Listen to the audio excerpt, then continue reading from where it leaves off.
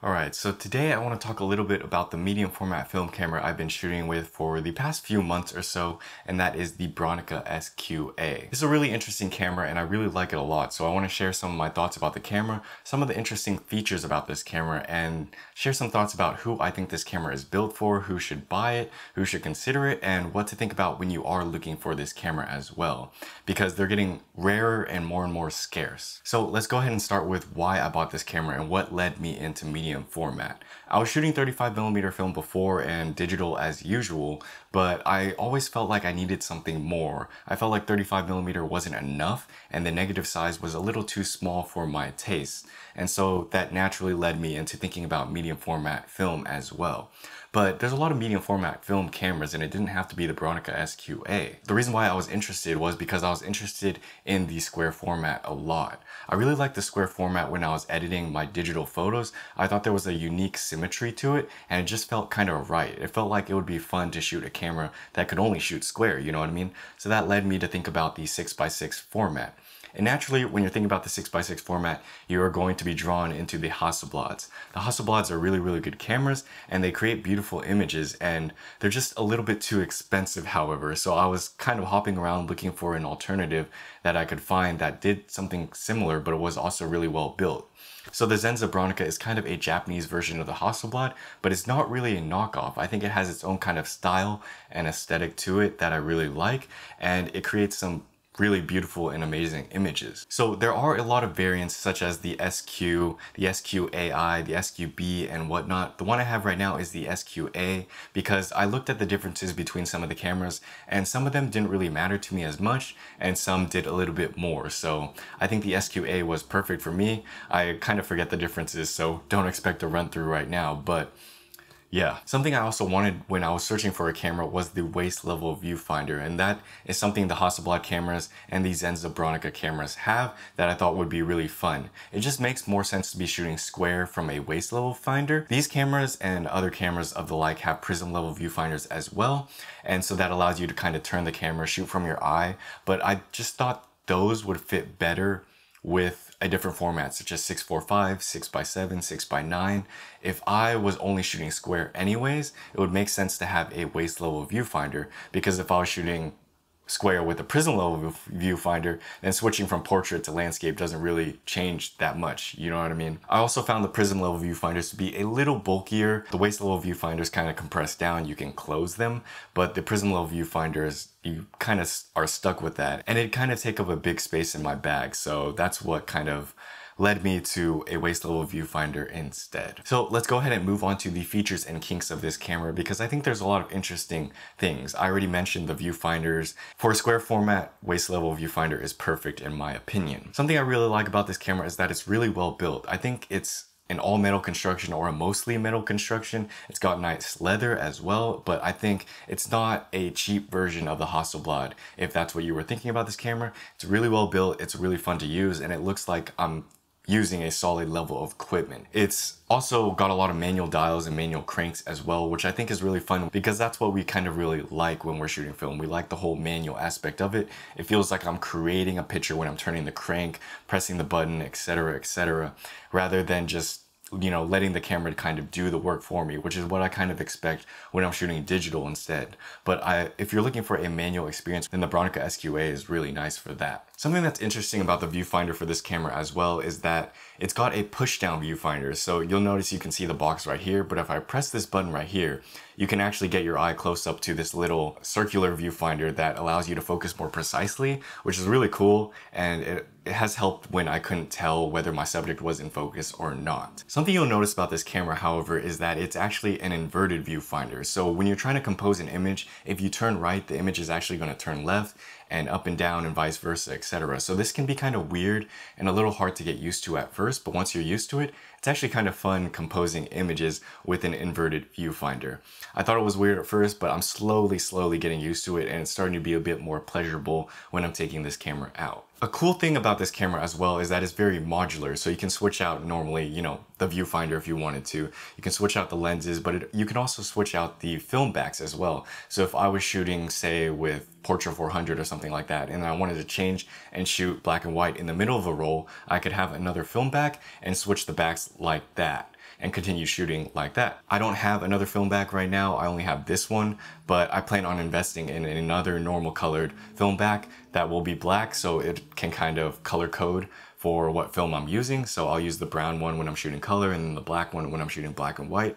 And I think that will help with the process a lot more as well. So those are some of the interesting features and kinks about this camera. There's a lot more, but I'm not gonna get into all of that right now. We're gonna move on to the shooting experience, how it's been shooting 6x6 with this camera. What I found interesting about when using this camera is that the shooting experience is very different. This camera is very bulky compared to a lot of the cameras I've been using, so it forces me to be a bit more methodical, and it forces me to kind of shoot different images, if that makes any sense. I can't be shooting a lot of street images with this camera like I would be with the Fujifilm X100V because it's just way too noticeable. People can obviously tell when you have a camera of this size and you're walking around that you're taking pictures and whatnot. I can't be very stealthy with this camera. It's not like a point and shoot either.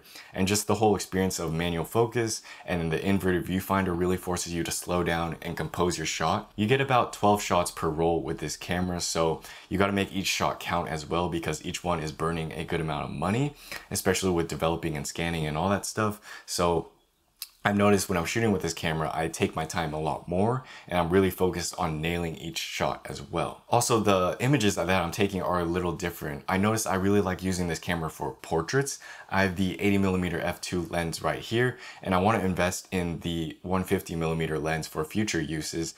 But I noticed portraits are really fun because then you're interacting with someone and they are kind of posing for you, so it works with the kind of slowed down experiment. It's not so good for street photography like I mentioned because you can't be as quick as you would be with other cameras. It's harder to get candid photo shots that I've noticed with this camera, which is why I'm thinking about getting the 150mm lens, because it'll allow me to kind of shoot from afar so I can be a little less noticeable, you know. This camera also really works well for landscapes because my subject isn't really moving as well, so I can take my time to compose the shot and then really get a good shot out of it, whether I'm using a tripod or if I'm doing handheld stuff. So this camera is a little difficult to use because personally I'm not so much used to slowing down, which is why I kind of bought this camera, because it would force me to slow down a lot more. But each shot you get with this camera, it's very satisfying. There's a whole experience when you're nailing a shot and when you're just getting it. You know what I mean? So that is something I could say that I really like about this camera as well. It's forcing me to change my shooting experience a little bit more. I'm shooting a lot less photos, which means there's going to be a lot less editing involved when I'm converting negatives and whatnot. And overall, I think most of the images that I get with this camera are really good because it forces me to slow down and take less useless pictures. You know what I mean? So that's pretty much what I can say for the shooting experience of 6x6 with this camera. I really like it and I'm looking forward to shooting a lot more with it. Next thing I want to talk about is image quality and kind of my thoughts on moving up to medium format film, if it was worth it, if it was really different from 35mm. And so far I can say that yes, it is. I think with 35mm point and shoot cameras, I was just taking way too many images, and a lot of the images I wasn't really too fond of. Does that make sense? It felt like a good transition from digital to film, but it wasn't entirely what I wanted. So I'm thinking about perhaps getting a medium format point and shoot camera for future use, because then I'll be able to shoot more images, but then I'll also be able to shoot portrait and landscape orientation. But as far as this camera goes, the image quality is really, really good. I honestly can't complain too much. I can't compare it to Hasselblad because I've never shot Hasselblad, but the images that come out of this camera are very substantial and I really like how it looks. In terms of resolutions and scans and whatnot, I scan with the Fujifilm X-T4 and a macro lens. And when I'm scanning this image, because the X-T4, its max resolution is in a 3:2 aspect ratio, I actually have to crop when I'm scanning a square image that comes out of the Bronica SQ-A. I know a lot of people like to do panorama stitching when they are scanning square format. Personally, I don't like it because sometimes the software gets it wrong, it kind of messes up the image, and then I'm also taking more images just to get one scan. I'd rather just crop in, but then the problem is you get a slightly lower resolution when you are cropping in. So I have little mixed feelings about it. I can't get the full resolution like this, but to be honest, for what I'm using the images for, the image quality of the scans is sufficient, and it'll get me a pretty decent print size as well. So I can't complain about it too much. If you're curious about why this matters, it's because scanning 35mm film with this setup will fill up the entire frame on the Fujifilm X-T4, so there's no wasted resolution per se. But scanning a square image, you're gonna have to crop, and then you're kind of losing pixels here and there, and that kind of lowers the overall maximum capacity of what you could be scanning. So that's the whole debacle. I just try not to worry about it too much because it doesn't really matter that much. I think the amount of resolution that I'm able to scan with this setup is sufficient for my purposes. So I do think the image quality between medium format and 35mm is relatively substantial. I've noticed the difference, and I do say I prefer medium format. Moving on.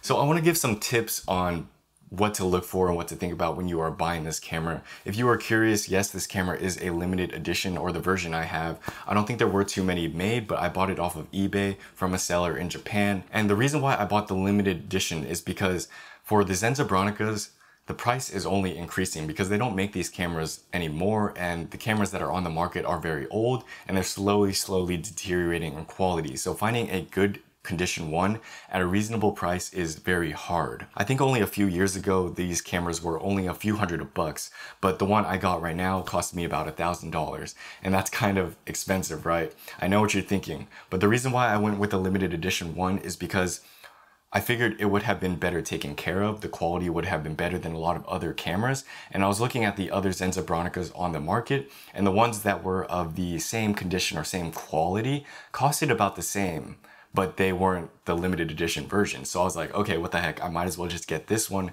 as well because it seems to be well taken care of, it seems to be of a high quality, and I want a camera that is going to last at least a few years, maybe up to 5 or 10 years, even longer and whatnot. So I figured it would be worth it, and that is, I think I made the right decision because I don't think I'd ever sell this camera. This camera is really unique, it's really interesting, it's really fun to use, and I think I would use it for a lot of stuff in the future. So I'm kind of glad I made the investment that I did. So personally, I would recommend, if you're looking for this camera, to spend a little extra for a better condition one because they're only getting harder to find, and you want something like this camera to be something that'll last. The kind of sad thing would be if you're buying one of these cameras and then it kind of breaks on you within a year or two, and then you just kind of wasted your money, and it would cost as much as it did to buy a new one to repair the old one, because people who can repair these cameras are getting more and more scarce as well. So I would just recommend investing in a better quality one than to have to deal with the low quality, cheaper prices, but also worse condition cameras. Let's get on to some closing thoughts. Overall, I really like the Bronica SQ-A. I'm going to be shooting a lot more film with it. It's been a lot of fun because it's been changing the way I shoot. I've been more methodical on my shots, and I've slowly been leaking that into my digital images as well to be a little more methodical and to stop shooting so many useless pictures, which is something I really like about the shooting experience of the Bronica. Every shot counts, and when you're thinking about that, most of the shots you get will be fairly decent or pretty good, which is a little more liberating. Then I don't always have to think about taking a picture of everything. If that's the case, then I should only have maybe 16 or 12 shots per roll, and I think that would work better in my personal workflow as well.